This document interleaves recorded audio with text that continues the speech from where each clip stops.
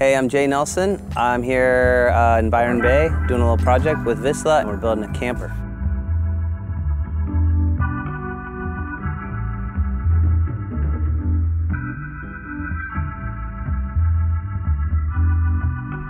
I'm a painter. That's where I really was trained as I went to school as a painter. Kind of influenced by like a life of surfing and, also a life of trying to be an artist. I started kind of, living in alternative situations. Like I lived in the attic of a surf shop, Mossop surf shop in San Francisco for a few years. And then when I kind of was ready to move on from that, I built my first camper and then drove that all over the country, East Coast, Nova Scotia. That just kind of was such an amazing experience that opened up this whole other door for me of like building these campers. And when I built my first camper, it was like, okay, I know wood, I know fiberglass. The real inspiration for me is that we're gonna take it on a little trip. And so when I'm building it, I'm thinking about like, how is it gonna work, on that trip? How is it gonna function?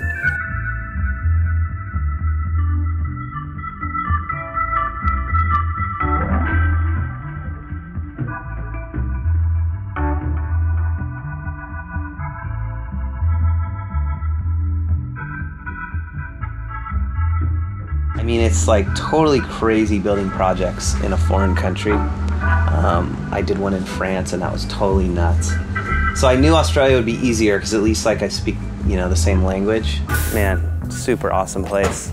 Definitely exceeded my expectations.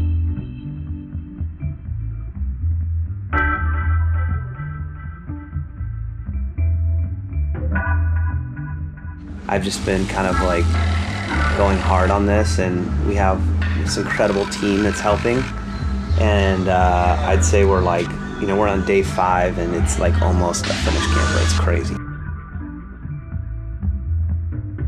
When I build a cabin, for example, like I'm always thinking about the windows and how they're laid out for different, views, a different landscape, like how the landscape is, what I want to look at.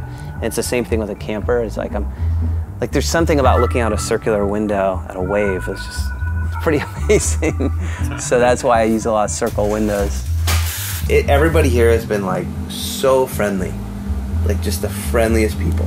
And I mean, at least in Byron, I guess Byron's known for that.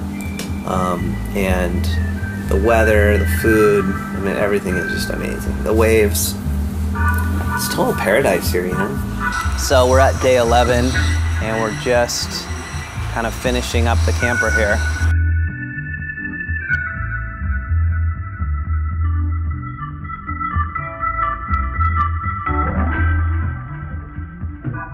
Sunday, we're gonna hit the road with a crew of people, some Californians and Australians. We're gonna drive down the coast over maybe 3 or 4 days, surfing and camping and just kind of exploring the coast between here and Syndey.